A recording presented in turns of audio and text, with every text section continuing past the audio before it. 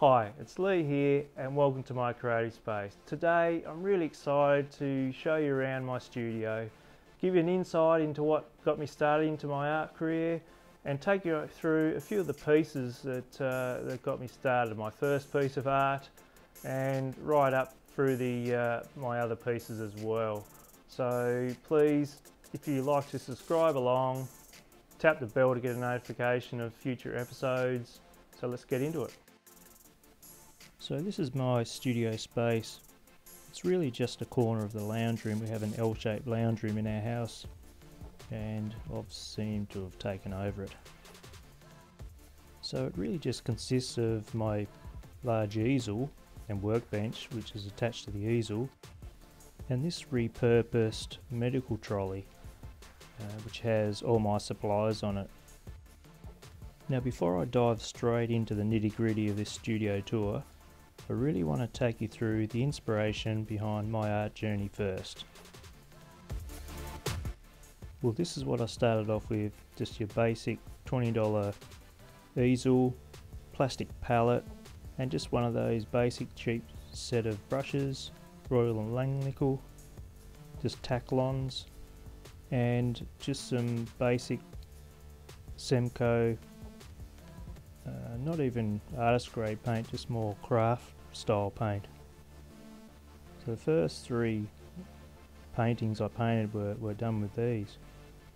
So it just goes to show you don't need any expensive gear to really get into painting.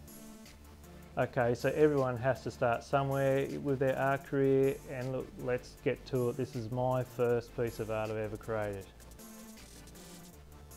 So here it is. So it's just a basic scene out at Richmond Bridge in Tasmania. Just a few dings on the water. I took a reference photo and just try to copy that, and look, it didn't probably end up anywhere near it, but look, it's fun. I was just so pleased to get a great result out of the first one. And look, the biggest tip I can give you is just get started. You know, you never know what you can create until you just give it a go. I really do suggest you just start off on a small sort of canvas like this, or a little art panel, and give it a go. You never know.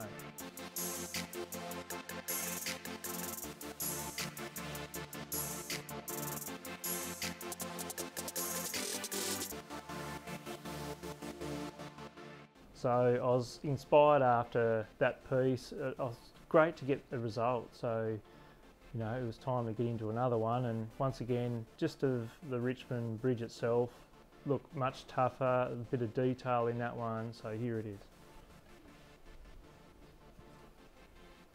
So once again, you know, I've gone for a slightly bigger canvas. I thought, oh, let's challenge myself a bit more.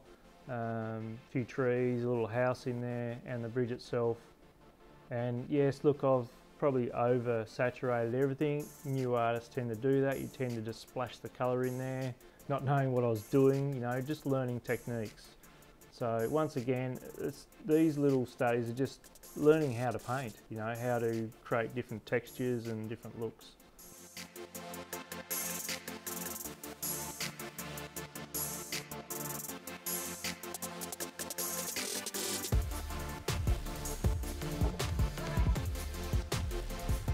So moving on now to number 3, and once again it was from a photo. So it's the Eddystone Point Lighthouse. So here it is. Once again, I've just gone for a slightly, well, I've literally just turned the same size canvas as the last one in portrait mode just to fit this lighthouse in. But once again, I've just tried using a bit more paint just around the foliage area, just to create some different textures, a bit more work in the sky, just to have a different effect of light to dark, and obviously a bit more detail in the lighthouse itself. So this is number 3, but once again, I'm just trying to do the best work I possibly can. It took me probably a while to do, probably a couple of months to paint that, just a little bit each night.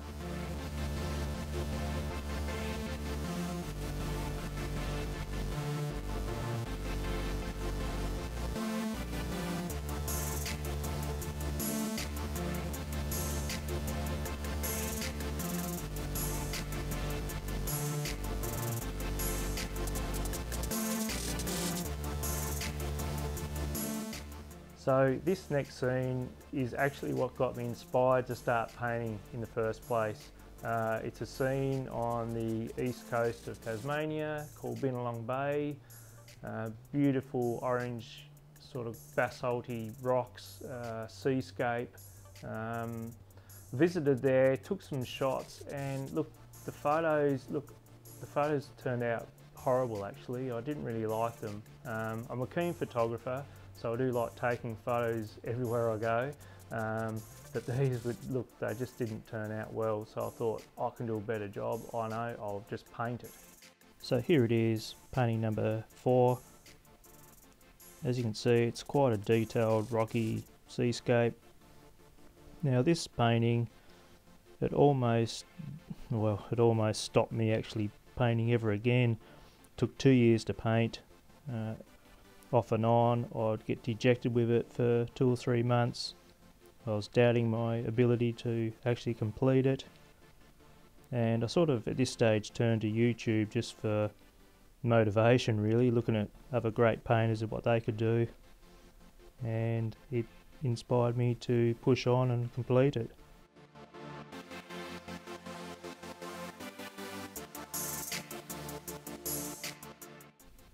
Now I do recommend anyone starting out probably not to jump into something this complex or this big. It probably was a bit too much straight away, but look, I'm glad I pushed through that and got it done, and I'm happy with the result. So after that sort of milestone painting for me, the floodgates opened a little bit. Once I finished that, I was determined to push on and create more artwork. I lingered for 2 years on that piece of art, and you know, I've only been painting for a bit over 4 years now, so it's probably taken a lot of my time up just doing that. So I really wanted to push on and try to create works quicker. So painting number 5 is sort of a surreal painting that I painted out of my head basically. I have a beautiful view out of my lounge room window of the Derwent River and the Tasman Bridge. So I coupled that with what I really wanted to paint was a thylacine, Tasmanian tiger. So here it is, painting number 5. So painting different things also helps you with your technique. So I wanted to paint some fur, and you know, animals' anatomy is always quite hard, so I thought I'd give that a go as well. So number 6, well, that's sitting up here behind me. You know, I learnt so much out of the last few paintings. I was able to jump into a more complex scene, especially with all the root work and the detail in the tree itself, and painting water. So that was sort of probably the hardest thing I've had to do so far, is painting water. So yeah, here it is, number 6. Okay, so a little bit about this painting. This is the first time I've actually created an art panel. So this is MDF panel with a frame built behind it, and it was enjoyable to actually do this process as well as the painting.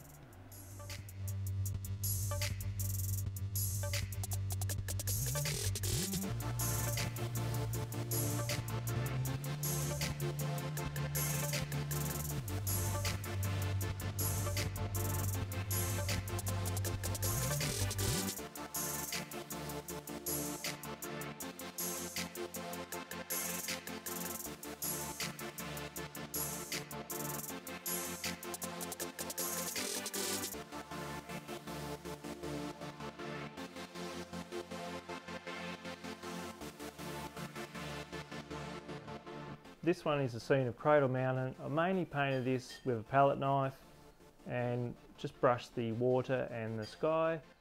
And the palette knife really does add that texture to your painting. It's quite worth a try. It also has metallics in the paintwork as well, just to give it that 3D effect when you walk around it. It's quite unique.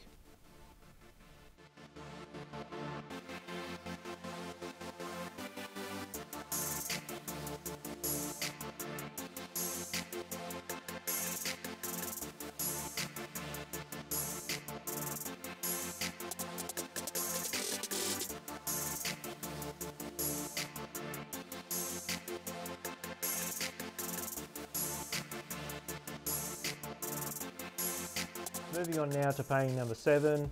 This was a departure for me. It fused my technical drawing skills with my painting skills. Also painted on one of my handmade panels. Here it is, painting number 7.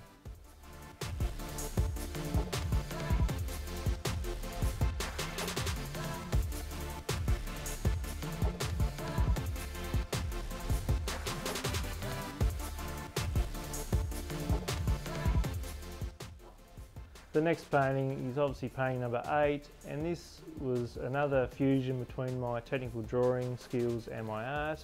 Also painting on a handmade panel. Here it is, painting number 8.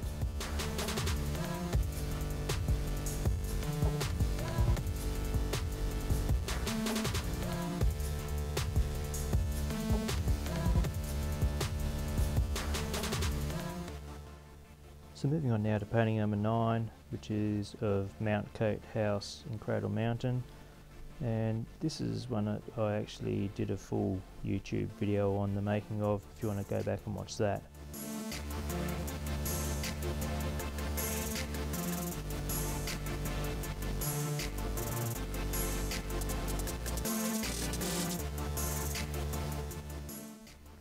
So I promised you a studio tour, so let's get into it. Now I don't really have a massive studio, it's literally just the corner of my lounge room. I have an L-shaped lounge room and I just use this small corner of it.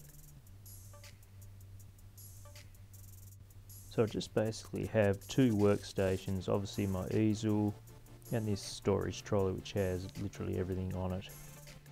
Now these are just repurposed trolleys that I used, and same with the easel, I literally just made my own easel out of a repurposed trolley as well. Now I do like to have things mobile. I can literally wheel it out, you know, clean behind it, all that type of thing. Move it closer to me while I'm working or wherever I want to take it. Also has power on board this trolley too, which is quite handy for charging your phones and etc. It is quite a useful trolley. Moving on to the easel now, and well, I have this long bench.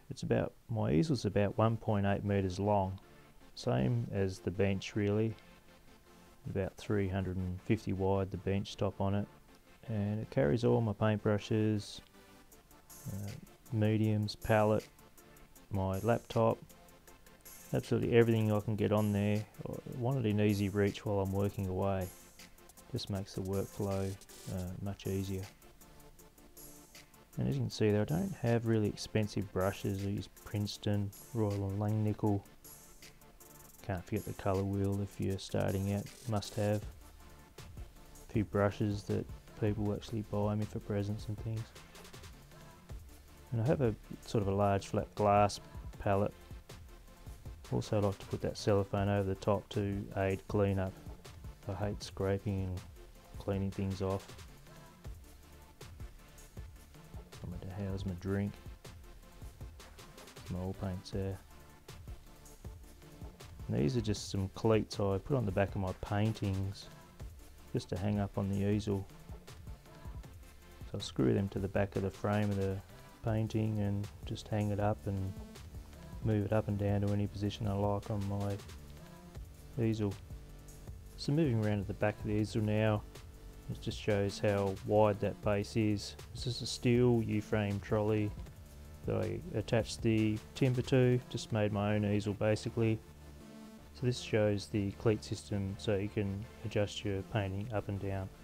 So I always house my cameras and things underneath my laptop. It sits on a little stand on this bench as well. So I can have all my reference material. I use the computer a lot. So it's right next to my canvas or panel whenever I'm painting away. Just makes things so much easier. You actually sit down and work or stand up and work. And also you probably see a bit of inspiration on my easel too. That's Rhonda Garwood's Rosella's there. It's always great to have other artists' work hanging around. Also got a little postcard of Andrew Tischler's winter landscape as well, sitting on my easel just for inspiration. And moving on to the lighting, look, I've just got sort of cheap desk lamps that I've adapted, 4 of them, 2 come down from the top, 2 which cover the bottom half of the canvas, 1 on each side. It's important to have good lighting.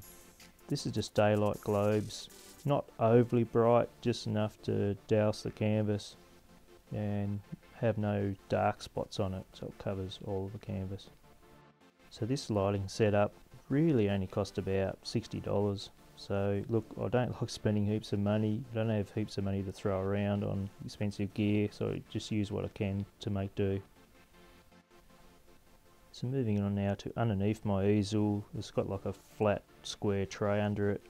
It houses things like my drop sheets, hairdryer to speed up those gesso coatings, do them quickly, canvas panels. A lot of these people bought me. These smaller panels are very useful.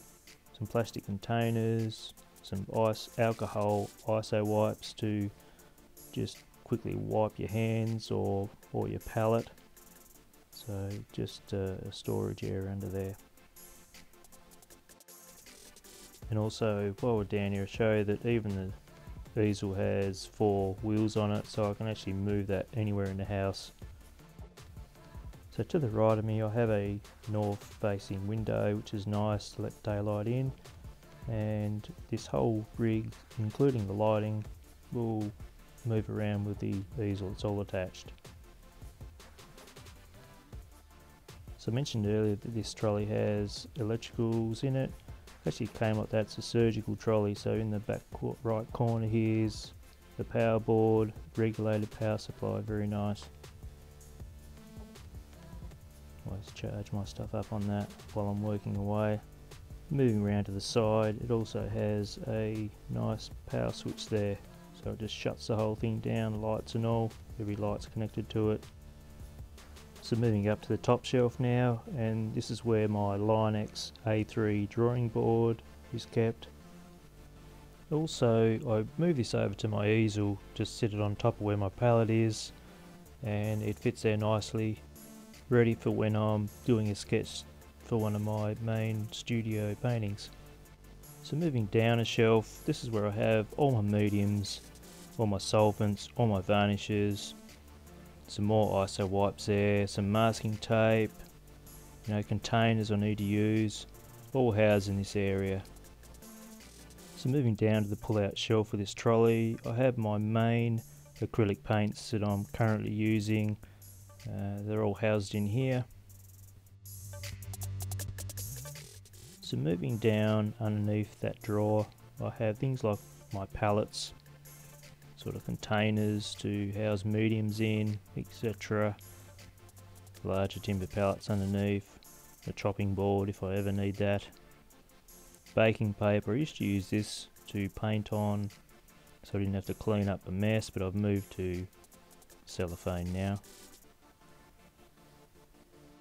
An old timber pallet I used for quite a few years before I moved to my glass palette now.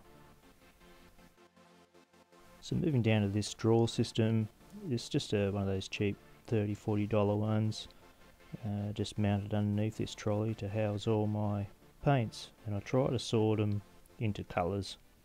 Mainly acrylic paints in here. Really, it's got every acrylic paint I think I've ever bought. They're all useful. You don't need to throw any out, especially now I've moved over to oils a bit more now, only just starting that. So I will use these acrylic paints to block in and finish off with oils. Now as you can see, there's quite a few different brands in here of different qualities as well, and that's because I really just got my hands on whatever I could, spend a bit of my money on trying out different paints, what I liked, what I didn't like, and eventually moved up to more artist grade quality paints in the end, which you really do need to use if you're actually just finishing your paintings with acrylics. Really need to use these for the light fastness quality, which means they won't fade over time. Now just a quick little recommendation for new artists. I would suggest using the fluid or more flow types of acrylics first, or soft body, that type of acrylic paint. The properties of it allow for easier painting. The thicker paints, the artist quality thicker paints, heavy body acrylics, they are quite a little bit harder to paint with, in the fact that they're good for texturing, but it's harder to spread out over the canvas. So try starting with the fluids first. So here's another drawer of just acrylic varnishes and sealers, bit of gesso, just a different brand and different thickness.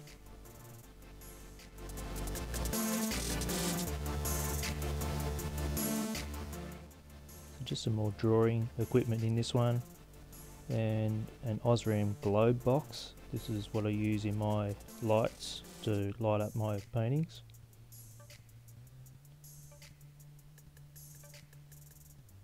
Drawing ruler for my Linux board.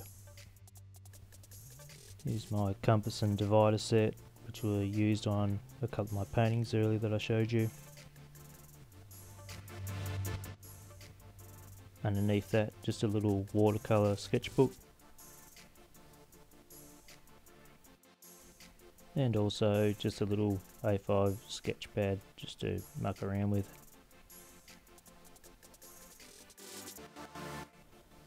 Just a little knick-knack drawer here, some plastic palette knives, picture hanging kits,